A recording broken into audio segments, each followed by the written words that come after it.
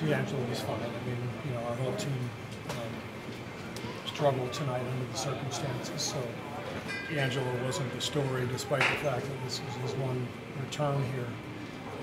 It was sort of ironic because his name is the one that's been in the trade rumors all week, and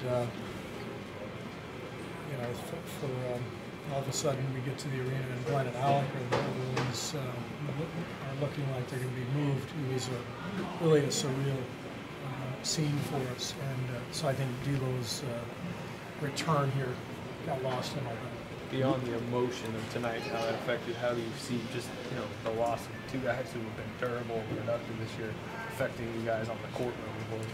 Yeah, I mean, AB and Glenn have been two of our best players, two of our leaders, just two great pros. I mean, these guys are rock solid every day, and you can't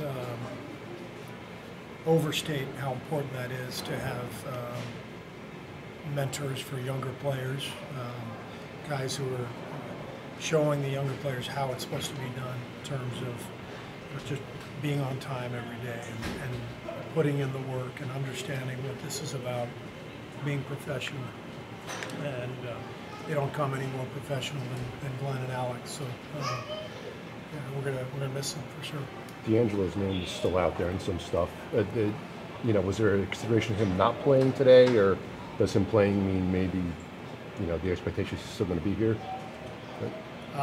You can read into whatever, however you like to read into it, but I think the way it panned out tonight makes things pretty clear. Draymond said these teams are pretty alike right now, except the Nets have a few more wins for once. I think he was referring more to these teams being big on player development right now.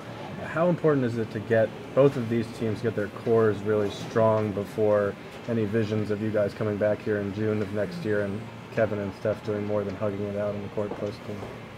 That's so far out in the distance that I can't even fathom that.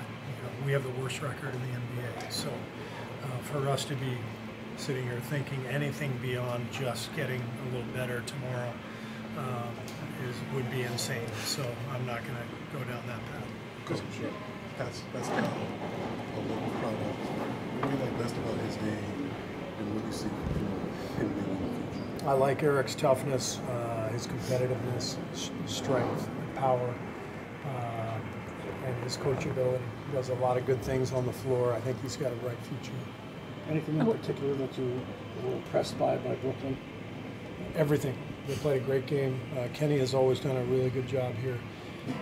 I've said the last couple of years often just how impressive the job that Kenny and Sean have done in turning a program around that had no draft picks for several years, and they did it by building a really strong culture and a strong player development foundation. They found guys like Joe Harris, Karis LeVert, Spencer Dinwiddie, all these guys who were there for the taking around the league, and they took those guys and helped develop them, and they're all excellent players now, and obviously with the additions they've made in free agency, Kevin and Kyrie, they're going to be a team to be reckoned with. They've done a fantastic job. I'm sure what you guys went through tonight would be terrible anytime, but the fact that you guys have actually looked good the last couple nights and those guys have played well, just from getting to enjoy a basketball game, that it kind of hurt even more that you couldn't look like what you've looked like the last few nights? Yeah, it's we had a little bit of momentum. It's been a tough year, but this has been a good road trip for us, and we were hoping to finish it in a good way, but between the news on the way over to the game and then the performance on the court, it's going to be a long flight home. Coach, D'Angelo is very popular here, probably one of the most well-loved Nets, equally probably to Dub Nation. When you come to an arena like this and you see Dub Nation, people wearing jerseys, how does that, despite your record, how do you react on that? Well, we got a lot of great fans all over the country, and our team has been very popular because I think people have really connected with our players. on an emotional level, they see the way Steph Curry and Draymond and Klay and all the guys have competed over the years, and how good they are, but how passionate they are, and that means something. So we love seeing our jerseys in the stands on the road.